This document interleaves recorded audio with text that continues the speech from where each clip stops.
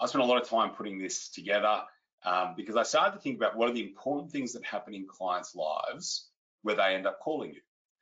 Or for the less savvy clients, what happens when you notice something in the year-end job and you need to call them?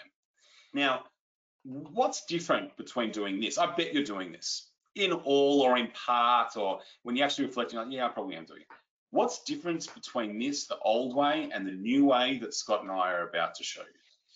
The old way is that I think a lot of this happens in the year-end meeting. Yeah, you talk to the client during the year, but that year-end meeting where you're discussing tax returns and how the year was, that's really where a lot of these conversations are embryonic, or they start to get a lot more depth because you've got time to talk to the client.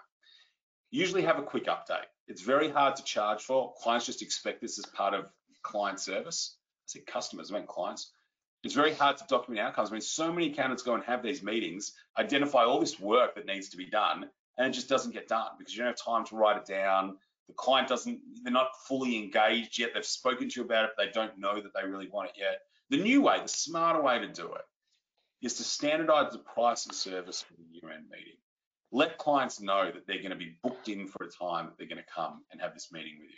You get to control your time and you get to move the conversation into high value, high priced advisory work.